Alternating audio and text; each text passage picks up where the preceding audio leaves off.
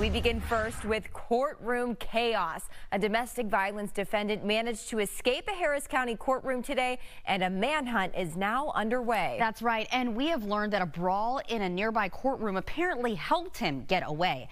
Let's start with that fight. It's involving the families of a man who pleaded guilty to killing a teenager. Fox 26's Natalie He joining us live from downtown Houston with more. Natalie. Well, Frank DeLeon Jr. will now be sentenced to 45 years in prison for shooting and killing his ex-girlfriend, Diamond Alvarez. The 16-year-old was apparently walking her dog last year when DeLeon shot her 22 times. Today, he accepted a plea deal, and shortly after that, a fight broke out between the two families. The chaos all caught on camera. He's a monster. I know how I found my daughter. After providing an emotional impact statement, Anna Machado, Diamond Alvarez's mother, began walking from the stand towards her daughter's now convicted killer, 19-year-old Frank DeLeon Jr., who was seated in a Harris County courtroom Tuesday. Security officers intervened before she made it very far, but another family member then made a beeline for DeLeon and began swinging at him, knocking him over. A chaotic brawl then breaks out inside the courtroom. Moments later, DeLeon's mother lunges at Alvarez's mother, and the fight continued on for nearly a minute before court officials were able to separate the families.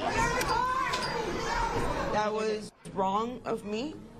That was wrong of us because we're not monsters. But it's so much hate because I want my daughter back. And what he did was horrible. Machado later apologized on behalf of the Alvarez family. I just want to move forward, and whatever happened, it was wrong of us. And I apologize for that. Apologize to the judge. Apologize to them.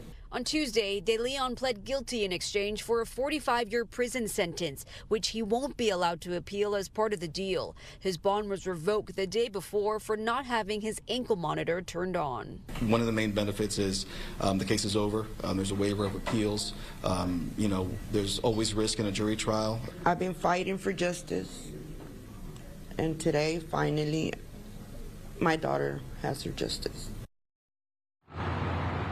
The final sentencing for Frank DeLeon Jr. will happen this Thursday. Prosecutors say he will be eligible for parole after serving about half of his prison sentence, which is about 22.5 years. From Houston, Natalie He, Fox 26 News.